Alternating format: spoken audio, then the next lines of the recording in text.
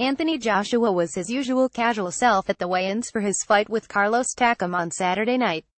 The 28-year-old made weight at a career-heavy 18 stone 2 pounds and then shuffled off to the side to be interviewed by Sky Sports. Joshua is promoted by Matchroom boss Eddie Hearn, who is incredibly popular with his biggest fighters. The Brit is not so universally loved by boxing fans.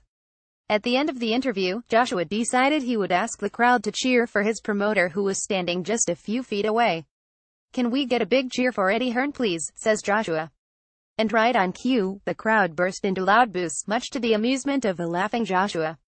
Around 2,000 people turned out to watch Joshua weigh in at the Motorsport Arena in Cardiff on Friday afternoon.